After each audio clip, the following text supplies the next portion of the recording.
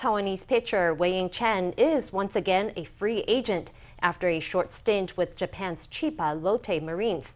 The Marines has published its roster for next year, and Chen isn't on the list after contract talks reportedly fell through. According to a Japanese news outlet, 3 teams in other leagues could be looking to snap up Chen: the Tohoku Rakuten Golden Eagles, the Yoimuri Giants, and the Hanshin Tigers. The report says that Chen is being represented by big-time sports agent Scott Boras, who could strike a deal that surpasses 100 million yen for the Kaohsiung native.